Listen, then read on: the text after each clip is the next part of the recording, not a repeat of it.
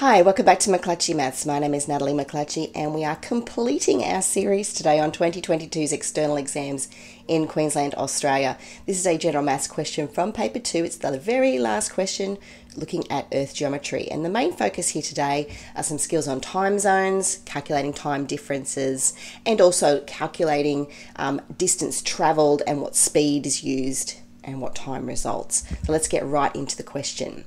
You live in Queensland and your friend is on a cruise ship holiday.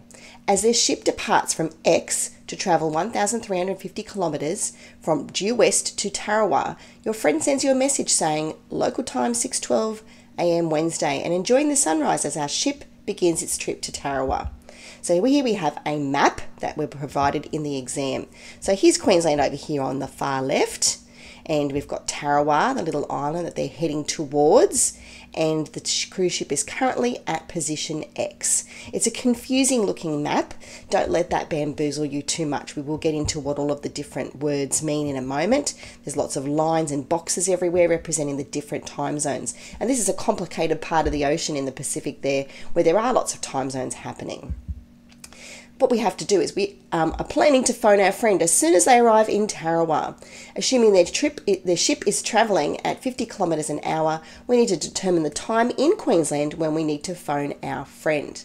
Okay, so we've got some questions that are coming out of this. Firstly, what time is it in Queensland when the friend sent the text? It was 6:12 a.m. Wednesday when they were over here at position X, but what time and day was it here in Queensland?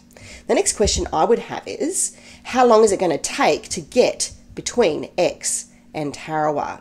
So it doesn't look like they're very far apart, but they're actually 1,350 kilometres apart. That's about the distance, a bit more than Sydney to Brisbane. It's a bit further away. So it's quite a distance that they're going to be travelling. Doesn't look like much on the map, but it is a distance. So I want to know, what time is it when the first text arrived? How long are they going to take to get to their destination? Because that's when I need to make the phone call. And then what time would it be in Queensland when that friend arrives in Tarawa, so that I can then make that call. Okay, so there's three questions that are sort of leading me towards my solution. I'm going to premise this by saying that the QCAA solution that's on their website is slightly different to my solution. When I worked this out, I worked it out following these three questions, and I got to the right place. Sometimes when you're problem solving, you don't always follow someone else's exact procedure or pathway. In fact, my pathway, personally, I think was a much simpler pathway to get there. So this question is worth 7 marks. I think the QCAA, if you found a different way to get to the solution that was very clearly laid out and well organised, I think they would have awarded you the 7 marks for that as well. Okay, so let's first of all focus on this first question we're asking ourselves. What time is it over here when my friend sends the text from the cruise ship?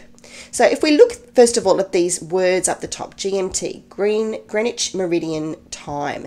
We're in a +10 time zone here, and we need to just focus on X. X is in a -12 time zone.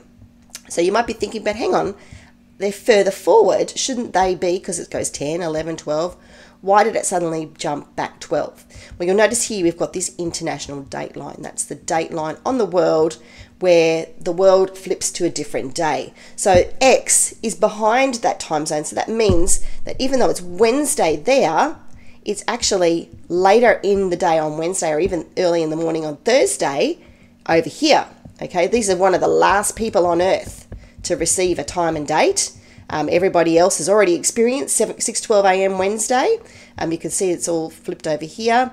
So they are the latest people on Earth. That means in Queensland, they are a lot ahead. So understanding what an international date line does, how that works, even if you didn't fully understand that, you could still work out the answer just by focusing on these GMT positionings. So firstly, I've got my position as +10, X is -12. The time difference, I'm going to subtract -12 from 10. Now remember, negative becomes positive. So it's the same as adding the two together. So 10 plus 12 makes 22 hours time difference. Okay, I would guarantee you some people got that one wrong. So even if it's a negative here, you can still do negative, make that a positive. Okay, so I've got a 22-hour time difference. This position here of X is 22 hours behind my time in Queensland. So, firstly, I got my first mark here for correctly determining that time difference between Queensland and X. As I've put here, the QCAA actually awards a mark for something slightly different because their solution has been achieved in a different way. Okay, so I'm going to take their Wednesday, 6:12 a.m., and I'm going to add 22 hours to that. You might be thinking, why aren't I taking it away? Because this is takeaway. No, they are further ahead. Queensland is much further ahead, in fact, almost a whole day. Now, you could sit there and go 6:12, 7:12, 8:12, 9:12, 10:12. That's very easy to make mistakes. Have a look here. They're almost 24 hours ahead. They're 22 hours. So I could simply change this to Thursday, 6:12 a.m. and then just take the 2 hours away. That's a much quicker way of getting there. Or you could just add on 22. It's a little bit tedious. What we find is that in Queensland, when that text arrived, it was Thursday, 4:12 a.m. when you got that text. Okay, so that's our first part. We've answered that first question. We've also appropriately applied a time difference here, and the QCAA solution for this little part of the question was also a little bit different. We've got 2 of our 7 marks for working out that time difference. Okay, so the next question we want to ask is, okay, we know what time they received the text, Thursday, 4:12 a.m. Now we've got to wait for that cruise ship to get to Tarawa. So how long is it going to take to get there? Because that's when we need to make the phone call. So firstly, we know the ship is travelling at 50 kilometres an hour. We know there's 1,350 kilometres to travel. Now this is going to rely on your prior knowledge from early high school. You learn this in year 7 and 8, touch on it a little in year 9 when you're looking at rates. A distance and a kilometres per hour is a rate. And we know that our formula is distance divided by speed equals time. So you need to know that formula. It's not on your formula sheet. You need to know that one in your head. Okay, so I'm going to take 1,350, divide that by 50. It's going to take 27 hours to travel this distance here. I told you it was a long way apart, and the cruise ship isn't going particularly fast. So 27 hours. So we've started it's Thursday in Queensland at 4:12 a.m. We've got to wait another 27 hours. We're going to be adding another 27 hours onto that so that we can find out what time to make that phone call. Now we've got 2 points here. 1 mark for correctly using a rule and another mark for correctly working out the 27 hours of travel time. So we're halfway through the question. So now what time is it going to be when our friend is arriving? Well, we take that Thursday, 4:12 a.m., add 27 hours. Now, the quick trick to this is to break that 27 up into 24 hours, 1 day, and whatever's left over, which is 3 hours. So if I simply add a day on, that makes it Friday, 4:12 a.m., and then add the 3 more hours on, that makes that Friday, 7:12 a.m. And I got another mark here for correctly determining the time difference between Queensland and Tarawa. And I've written a statement at the end. I've got another mark for the correct time and day when the ship is arriving, and there is a 7th mark here for the organisation and communication of those key steps.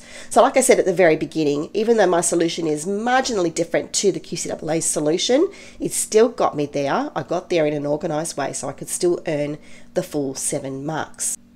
Well, did you find this video helpful today? And if you did, there's some ways that you can engage with us further. Firstly, you could like and subscribe to our channel and hit that notifications bell so you always know when the next video is available. You could share this with a friend. Maybe that's that friend on the cruise ship. You might have to wait a couple of days, get up real early in the morning, and then send them a message with a video. You could tell us in the comments, or why not follow us on social media. We're on Facebook and Instagram, and always like to hear from you there. If you've got any questions at all about anything you saw in today's video, mcclatchymaths@yahoo.com is where you can email us. It's a good place to ask questions, request videos of different topics, or anything else you want to share. Well, thank you so much for joining me today. I hope this video series was super helpful to you, and I wish you all the best in your upcoming external exams too. I'm Natalie McClatchy. Have a wonderful day.